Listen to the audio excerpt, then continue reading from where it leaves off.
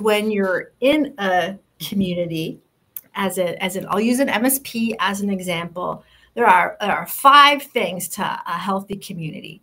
There's your relationship with your vendors. There's your relationship with your clients. There's your relationship with your referral partners. There's your relationship with other MSPs, and there's a relationship with your team.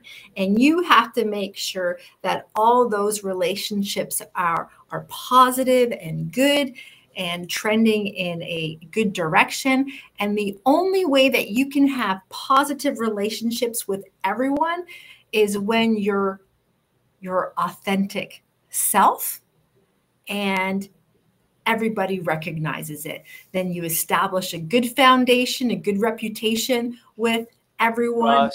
Everybody's moving in the same direction, understanding. Sorry, I didn't mean to cut you off. Keep going. Forgive me. I shouldn't have interrupted it. I love it. Thank you. Because like when it comes to vendor relationships, it's really important for an MSP to give feedback to their vendors so that their vendors know, that the vendors know what our clients are looking for and what they're expecting.